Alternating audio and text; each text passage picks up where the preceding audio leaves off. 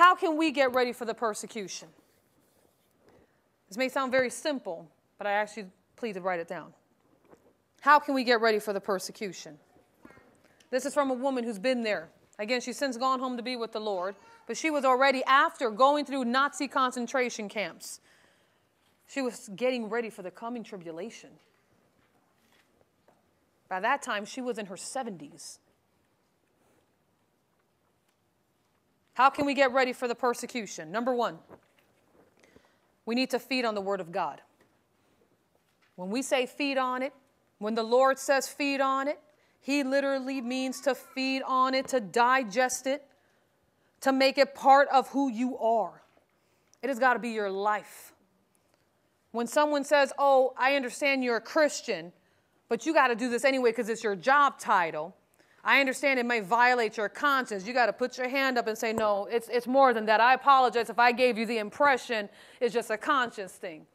I apologize if I gave you the impression that it's just when I go to Sunday school or church and I'm a Christian there, but Monday through Friday I'll be whoever you want me to be. I'll support whatever you want me to support. I apologize for that. You see, I'm not just a Christian. I am a Christian, but what that means, because I know it's been redefined nowadays, that means that the Word of God is my life. It's my breath. I wake up in the morning. It's who I am now. I'm no longer who I used to be.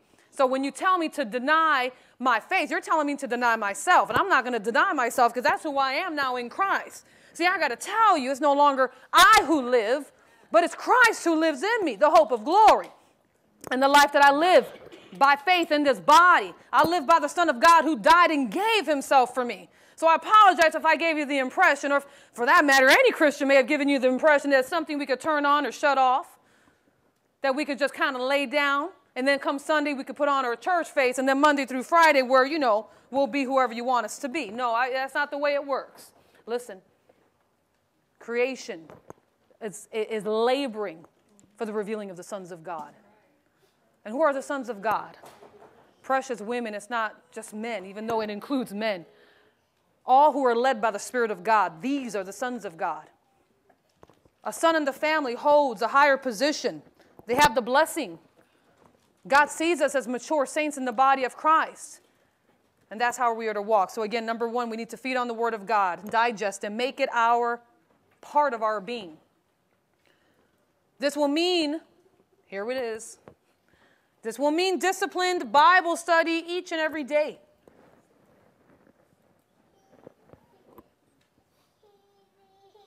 This means to memorize passages of Scripture.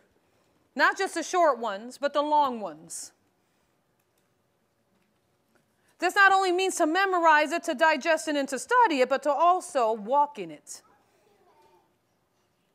When God says by the stripes of Jesus you've been healed, and you can hardly walk, you got to say by the stripes of Jesus I've been healed. But you're looking pretty, you're looking pretty sick. Well, I'm healed by the stripes of Jesus, because that's what God says. With all due respect to even my precious body, He's got this. My body will line up with the Word of God. By the stripes of Jesus, I've been healed. Oh, you're thinking crazy thoughts? Yeah, but you know what? I got the mind of Christ. Yeah, but you remember when you were diagnosed with schizophrenia, right? But now you became a Christian, and now I know you're saying you're getting into the Bible and stuff, but you can never get healed from schizophrenia, the obsessive compulsion disorder. You say, no, listen, I got to tell you, it's not what I say, it's what the Bible says. It's because that's now who I am. That's my life. I have the mind of Christ. God has not given me a spirit of fear. Oh, wait, hold on. But you used to suffer with anxiety and panic disorder. No, I hear you. But see, since I became born again, I gave my life to Christ, and I fully surrendered my entire life to Jesus. He's been teaching me some things, and He's been cleaning me out, healing my heart, healing my spirit from all sorts of abuse. And well, God's told me He has not given me a spirit of fear, but of power and of love and of a sound mind. My body tends to tremble. My heart seems to race, but it'll line up with the Word of God. I have to understand. I got to walk in this thing because it's truth. Because right now, the world is seeking to strip us from who we are. What do you think the devil's doing when it comes to these precious souls with transgenderism? I'm just using that as just one example. It doesn't have to even be a man trying to be a woman or a woman trying to be a man. Now you got men trying to be dogs. I identify myself as a cow, as a rat. It's going to get crazy. It's going to get crazy. I identify myself as a tree because I love the environment and I want to go green. So I painted myself green, and now you can identify me as a tree, and that means I don't pay taxes because trees don't pay taxes. But it's true. These people are able to be swayed by every wind of doctrine because they're not solidified by the very word of God, which is their life. The word of God has to be your life. With all due respect, again, as to what your body may say, what your mind may say, what the sin nature may say, what the world may say, you got to go by the word of God. Again, I'm still on number 1 right now. We need to feed on the word of God. We need to digest it. We need to make it a part of our being. This will mean disciplined Bible study each and every day. Now, listen, for all of us, we got a lot of busy schedules here, but there's no excuse. There's no excuse. You eat every day, unless you decide to fast. But you get my point. You eat every day. This is the bread of life. It's simple, right? It's like, oh, well, I already have disciplined Bible study. Well, praise God. If it's too busy, and I understand that. We got a very busy household on my end too. Start taping up some scriptures. Put them on your bathroom wall. Put them on the door of your shower. Look crazy. I don't care. God doesn't care. Just get it in you and walk it out. Walk it out. You can memorize all the scripture because that's part of it too. But listen, are you walking this thing out? Are we walking it out, friends? Can we say amen? Are we walking this thing out? Amen. We're in training. We're in training. We can't, listen, come the time of persecution, people are going to then give their life to Christ. Okay, that's great. But they're going to be like babies. They're not going to know what to do. They're not going to be able to hardly walk. I mean, everything's going to be so new. We have to get this thing now for us who have ears to hear what the Spirit of the Lord is saying. Next. How can we get ready for the persecution? Next, we need to develop a personal relationship with Jesus Christ. Now, again, I said it may sound simple, right? For some who are tuning in, you're probably like, okay, come on, Evangelist. It's got to be more than this. No, there is more. You need to come to the tour so you can receive more. There's a whole lot more. Oh, there's so much more. But see, we have to get this established on the very first conference. Let me take that back. God has to get this established on the very first conference. That before we even delve into all that we're going to be delving into with the additional conferences, we have to be established. We have to have a developed personal relationship with Jesus Christ. That means your own walk with the Lord. I see some precious children in the house. Not the faith of your precious parents, your faith in Christ. It's got to be personal. It's got to be individual. Very personal. You got to know that you can talk to God in regards to anything. If you're having trouble in school, you can say, God, Jesus, Lord, I need your help. They're really starting to pressure me at school. They want me to start taking some drugs. They want me to get involved into some kind of sexual temptation, and I think I'm being tempted. I need your help. That goes for young and old. A personal relationship with the Lord Jesus Christ is going to be volatile. I'm not talking about just the Jesus of yesterday. I'm talking about the life-changing Jesus of today. He's life-changing. We have people trying to ban this book and say, oh, this is, this is for old people, or from back in the day, or that, the Acts went out with the disciples, and, the works of the Spirit is no longer in operation, or the gifts of the Spirit is no longer in operation. Let's just get it out. Let's just ban it all together. And now you have, again, Christian churches that have banned the book. They bring in New Age teachings, and they're not going to make it. We have to make it. It's a matter of life and death, blessing or cursing. And God is telling us to choose life so that we can live. This Jesus sits at the right hand of the Almighty God. Now, there may be somebody in here or somebody who's tuning in that you don't have a personal relationship with Jesus Christ. You're like, I'm hearing you. I saw all that you brought, and it's kind of tripped out. It's kind of scary, but I'm okay with this Christian stuff. Is this what it's all about? It's about religion? Is this what you want me to do, join a religion? No. You need to get right with God. You need to get saved. You need to be born again. You see, Jesus came to the earth over 2,000 years ago, born to the Virgin Mary. Yes, I believe she was a virgin. I believe what the Bible said, that the angel Gabriel came to her, called her a favored woman of God, implanted her, the Holy Spirit overshadowed her, got her pregnant so that she could give birth to the Messiah, the Lord Jesus Christ. Not these so-called false messiahs we were watching earlier. That was a joke. I'm talking about the true living God, the Lamb of God that was slain, the one who was from everlasting, the only begotten Son of the living God, the great I am. I'm talking about the Alpha and the Omega, the first and the last, the one who was dead and is alive, and behold, he's coming. He's alive forevermore. That's the Messiah. That's Jesus. He's seated at the right hand of the Father.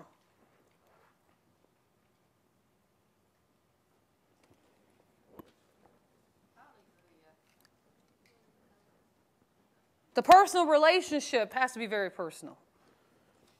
It's easy. He did all that he needed to do. He came, like I said, over 2,000 years ago. He walked this earth, being born through the Virgin Mary, sinless, purposed as a sacrificial Lamb of God. He went to the cross, taking on the sin of all mankind. This is for those of you who may not even be saved or born again. Those of you who may be tuning in. We always get precious viewers who are not Christians. They're atheists, they're Buddhists, they worship, they're Muslims, they worship Allah. And Jesus said he went to the cross to take upon your sin upon himself, so that if you would only believe in him, you would not perish but have everlasting life. God loved us that much. Jesus came on behalf of the Father. It's the Father's love that sent his only begotten Son. It's the Father. With all due respect, look, Jesus is the Lamb of God. He's our Savior. No one gets to the Father but through him. But it's the Father's love that sent his only begotten Son for us. The Father is in love with us. He gave his only begotten Son. He didn't have 10 other Jesuses. He had only one. This personal relationship with the living God is crucial to the coming persecution. Because when you're feeling like you're falling away from the faith, you can go to him. He'll be able to bring you, draw you to him, to talk to him. But if you're not saved and if you're not born again, if you've never fully surrendered your entire life to Jesus Christ, you're going to be tempted. You're going to be tempted to fall away from the faith. Because there's no personal relationship. The devil's seeking, listen, he's seeking your faith. He's seeking people's souls, right? But as far as a Christian goes, he's seeking the faith of the Christians. He wants to tell God, look, they don't have nothing. They don't want you. He's trying to do to us what he did to Job. Oh, you blessed him with everything. You blessed America with everything. Look at her. She's got money. She's got riches. She's got fame. She's got notoriety. She's got power. Look at your people in the Church of America. I bet you if you take all that away, they'll curse you. We're going to be tested. A personal relationship is going to be needed. Listen, we're being stripped of things right now. We don't need it. If you're being stripped of friends, that means you didn't need them. If you're being stripped, I have to say this even, of employment. It's because God says, I need you as my laborer now. I'm calling you out. Yes, amen. Amen. He needs laborers in this end-time harvest field. He said, pray to the Lord of the harvest that he would send laborers out into this harvest. For the fields are white. They're all ready to be reaped. And there's not enough workers. There's not enough laborers. A personal relationship with Jesus Christ is what needs to be developed. Next. Oh, dear. We must be filled with the Holy Spirit. See, that's an issue for some. That's an issue for some. I got an email a few days ago. It was well over a week ago. Precious sister, a viewer of Open Your Eyes people. She says, Evangelist, I hear you. I tune in. I'm in agreement for the most part with what you say. And I'm just curious what she's not in agreement with, but anyway. But no, she says she's in agreement. She says, I'm in agreement with most of what you say. However, I'm a Catholic. And, I know you talk about being filled with the Holy Spirit and being baptized in the Holy Spirit, but we don't need that. We can still do this walk. We can still do this work. I said, no, we can't. Are you nuts? Can a car drive without gas? I mean, I know Jesus performs miracles, right? He turns water into wine. But in the last days, the Lord says that he's going to pour out his Spirit upon all flesh. That's one of the greatest promises of the end times that we're living in. One of the greatest promises of the Father. In the last days, I will pour out of my Spirit upon all flesh. In the book of Daniel, it says that we will do great exploits. That's not done by our so-called good works, the fact that we're simply believers. Listen, the Bible says that the devil believes, the demons believe, and they tremble. Meaning they fear God. That doesn't make them wise. We know that the fear of the Lord is the beginning of wisdom, knowledge of the Holy One, the beginning of understanding. Yet, the devil trembles. Demons tremble. So it's more than just a simple belief. It's fully surrendering your entire life to Jesus Christ so that you can receive the fullness of the Holy Spirit. We're not looking, the Holy Spirit is not a spirit to be manipulated, that you could just use at your own whim. Nowadays they'll say, I'm going to give a word of prophecy. I'm going to tell you where you live, your address, your phone number, your social security number, your driver's license number, and that's the gift of the Spirit. No, it's not. That's witchcraft. I know the gifts of the Spirit. The spirit of prophecy is a testimony of Jesus Christ. If they're not preaching Jesus, the Holy Spirit ain't in it. Because Jesus said, the Holy Spirit will be given to you. The Comforter is going to come. And when he comes, he's going to tell you things about me and show you things to come. He's going to tell you all things about me. The Holy Spirit is crucial in helping us to understand who we are in these last days. Anointing us for service. I want you to go with me very quickly to the book of Acts. I see we're coming down on the time here. In the book of Acts chapter 1, forgive me.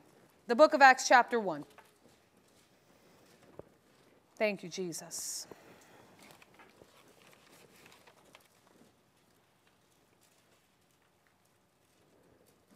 The book of Acts chapter 1.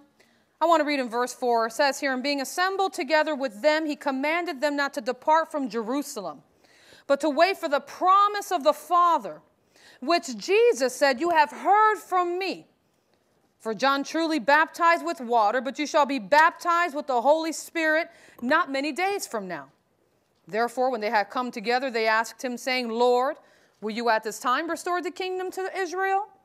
And he said to them, it is not for you to know times or seasons, which the Father put in his own authority, but you shall receive power when the Holy Spirit has come upon you. And you shall be witnesses to me in Jerusalem and in all Judea and Samaria and to the ends of the earth. There's a couple of things I want to point out here in this particular portion of Scripture. In verse 8, the Lord Jesus himself says, you shall receive power. In the Greek, that's dunamis, meaning dynamite, explosive, on fire, holy, powerful.